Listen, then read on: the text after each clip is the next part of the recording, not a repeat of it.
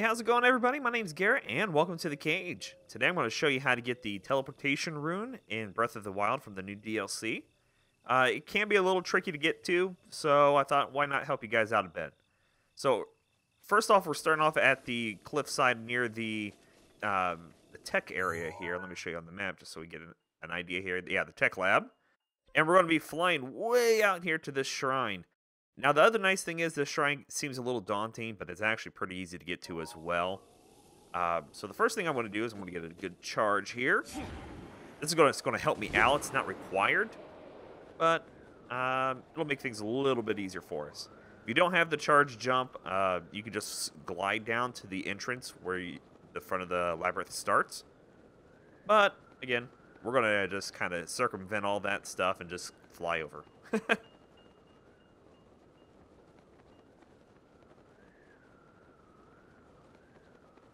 Now, when I first came here, I just seen the shrine there, and this looked very daunting. And it can be, but it's also pretty straightforward on how to get there, too. I would also recommend that have a good set of climbing gear in case you end up down in between any of these things to easily get back up here. And also, any of the protections to guardians will help us out, and you'll see why here in a little bit, too. Run past him. Ah, crap. Let me get rid of this dude.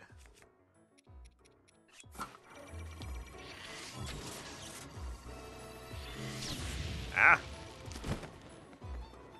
And here's why you should always have a backup plan.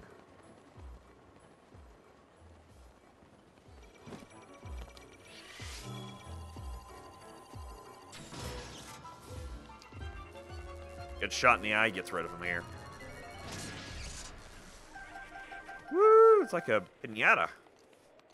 But also, yeah, this is a great way to show you guys that we can just actually climb right up this wall here. And we'll move a little quickly because it looks like it's going to rain soon, and you definitely don't want to be trying to climb this while it rains.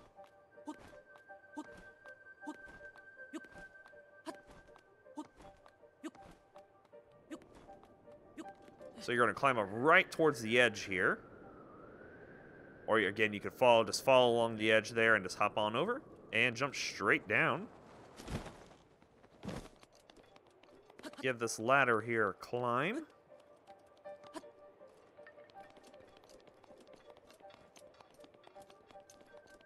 Head up the stairs.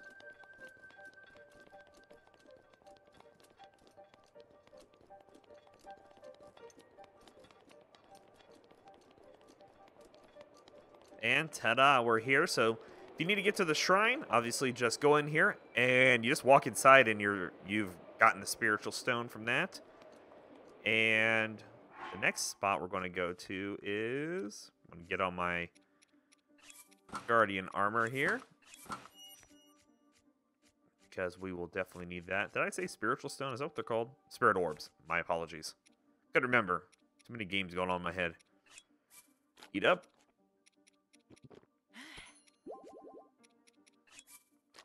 Go, and this little bit of a wind tunnel here. Just going to jump down. Work our way down.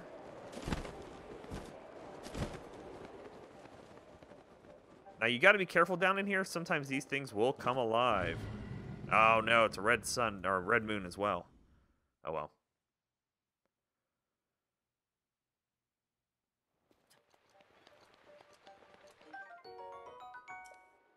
So the chest we're looking for here, it's straight ahead.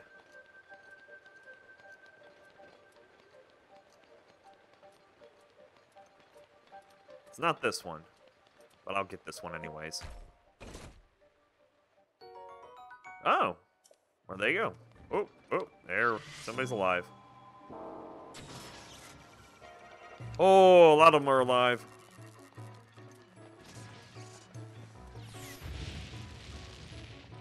Right here's the chest, though. It's got the EX on there, and ta-da! We got the travel medallion now. And this is the cool thing is that when you put it down, it'll actually let you teleport back to that spot. A good example of when I would use this is when I'm hunting for the scales for the different dragons, I'm going to call them. It lets you put one down so you can easily get back there instead of hiking all the way back to them. So hope that helps you guys out a little bit. It was a little confusing at spots for me, so I know I can't be the only one out there.